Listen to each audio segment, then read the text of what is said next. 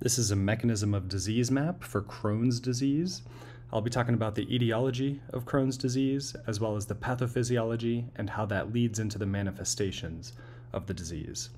As with all of these flowcharts, these mechanism of disease maps, they are color-coded according to the core concepts listed in this legend up here. This is the entire map, so take a screenshot if you like, and I'll be going through all of this one by one. So again, I'll be starting with the etiology here on the left, and then the rest of the slide will be pathophysiology to manifestations.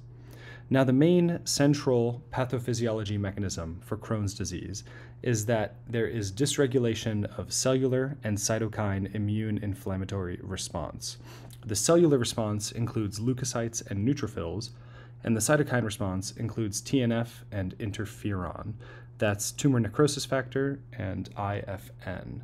Now, there's a little bit more detail here. It's not very important to know, but in general, you have faulty IL-23 signaling with Th17, which leads to unrestrained Th17 cell function, and that's what leads to inflammation. But we'll kind of be talking about the downstream effects of this dysregulated inflammatory response. But first, let's go into the etiologies. First, there's a genetic predisposition to Crohn's disease in some people. It's thought to be the NOD2 protein mutation, that's nucleotide oligomerization binding domain 2, and that's an HLA-B27 association. So because there's that genetic predisposition, you'll have the disease aggregate in families. It doesn't necessarily follow a strict hereditary pattern, but people in the same families tend to have Crohn's disease. In addition, tobacco smoking makes it worse. And there are sometimes environmental or microbial triggers that either start someone off on having the disease or exacerbate the disease. The environment or microbes like infections can be responsible for flares in Crohn's disease for people who have it. So that's the etiology. Now let's start talking about how the disease manifests itself. And sometimes talking about the manifestations requires discussing more of the pathophysiology. First, from a histology perspective, the characteristic finding is non-caseating granulomas. You might also see giant cells and lymphoid aggregates, but the one to remember is non-caseating granulomas for Crohn's disease. On endoscopy, you'll see skip lesions. You might also see segmental or a discontinuous pattern. This segmental discontinuous pattern is in contrast to ulcerative colitis, and there will be another mechanism of disease map for that. You might also see the cobblestone sign in Crohn's disease. Now, in Crohn's disease, you have this genetic regulation problem. You have altered expression of function of epithelial membrane ion channels and transporters. This results in decreased water and ion absorption in the gut, which can lead to diarrhea. And the diarrhea is typically chronic in nature. The patient will have it for weeks to months to years. It's not one episode of diarrhea. This is a recurring problem. In addition, because you have all of this unnecessary inflammation, the body will show a low-grade fever. This inflammation also causes damage to the body, so you'll have local tissue damage. So the edema and erosions can lead to ulcers and necrosis of the bowel. The typical location, and this is also typically seen on endoscopy, is the terminal ileum and the colon, and usually it spares the rectum. So again, I'm mentioning the discontinuous pattern here, and most of this is in contrast to ulcerative colitis. Usually ulcerative colitis might affect the rectum, but here you'll have terminal ileum definitely affected. Rectum is definitely not affected in Crohn's disease. This local tissue damage, these ulcers and this necrosis, can, when they get really bad, lead to obstruction, fibrotic scarring, stricture, and strangulation of the bowel. Now, when you have this kind of scarring inside the bowel, the lumen gets smaller and smaller, and you have a stricture, and you're not able to pass things through it. So that can lead to constipation. So it's usually diarrhea to begin with for the long course of the illness, but they can have little bouts of constipation as well if they have obstruction, scarring, and strictures. You might also feel a right lower quadrant mass on physical exam for patients with Crohn's disease. Another thing that characterizes Crohn's disease is that you have transmural inflammation. So these ulcers go all the way through the wall of the bowel. Because you have transmural inflammation, the sinus tracts inside the bowel can entrap bacteria. Of course, it's normal to have tons of bacteria in your gut, but when you have this level of inflammation, the bacteria can sneak down into the little pores of the gut, the little sinus tracts, and they can get caught, and they can create an abscess as the bacteria continues to grow.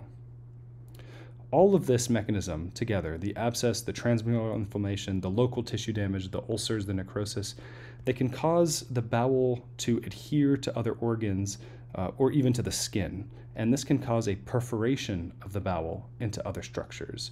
Now, this is a later complication. Usually a patient won't present with this, but if the inflammation is bad and if it's been there for long enough, and if it's usually untreated in these patients, you can have a perforation into other structures. And when that happens, it's called a fistula. And again, you can have a fistula from your gut to your skin. You can have a fistula between your gut and your bladder, and you can even have a fistula between two segments of gut, between loops of gut. There are some characteristic symptoms of this. One is pneumaturia, which means air in the urine. So the patient will literally be peeing out air in addition to their urine, and sometimes that air will have a foul smell. And that makes sense because it's air, it's essentially flatulence that's passing through the urine. It's air from the gut that's getting into the bladder through a fistula, and they're peeing it out. Of course, you have so much bacteria in your gut, as we mentioned when talking about the abscess, that when you have a fistula between your gut and your bladder, you can have recurrent ATIs. You're essentially seeding your bladder with bacteria from your gut. So those would be other signs and symptoms for patients that have a bowel bladder fistula from Crohn's disease.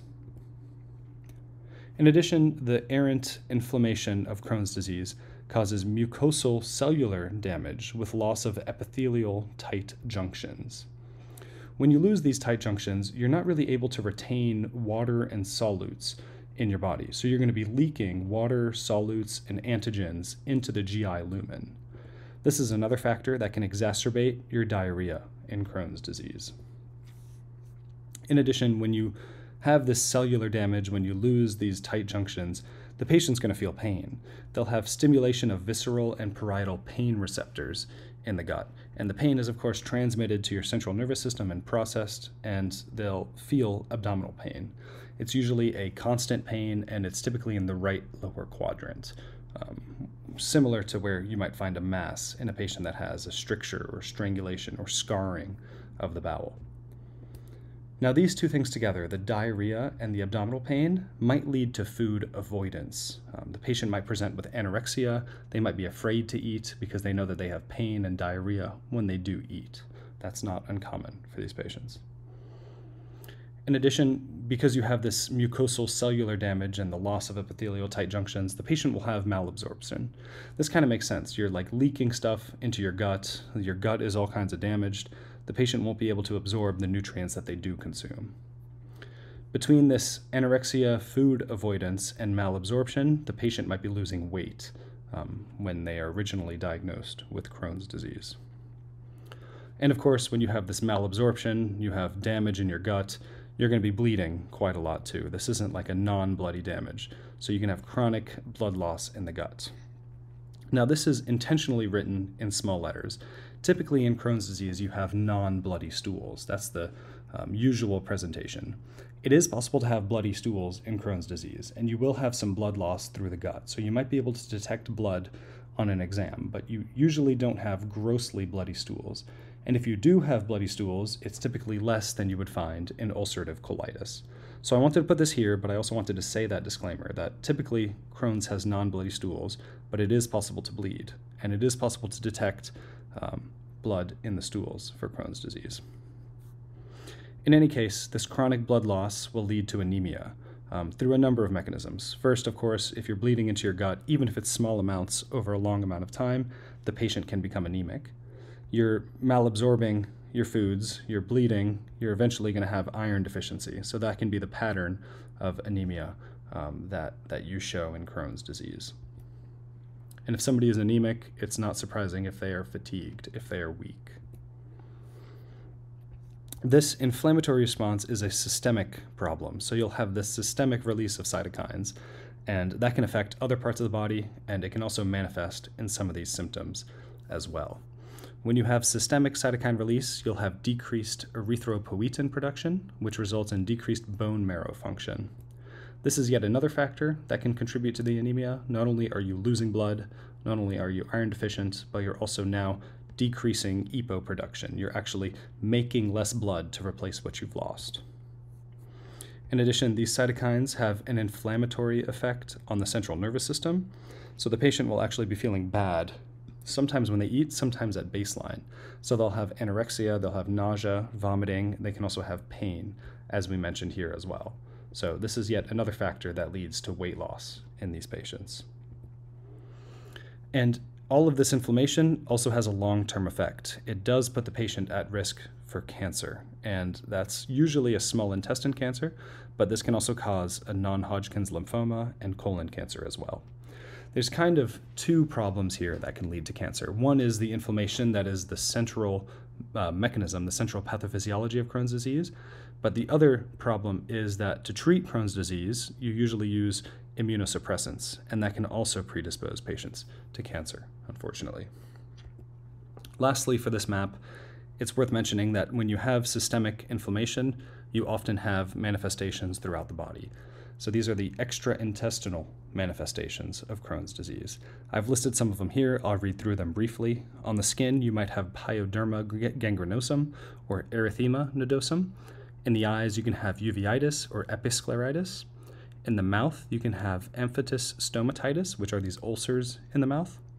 The joints can have peripheral arthritis or spondylitis. In your kidneys, you can have stones, nephrolithiasis, specifically calcium oxalate stones, and you can have Cholelithiasis as well. So that's it for this mechanism of disease map for Crohn's disease. I hope this was helpful, and thank you for listening.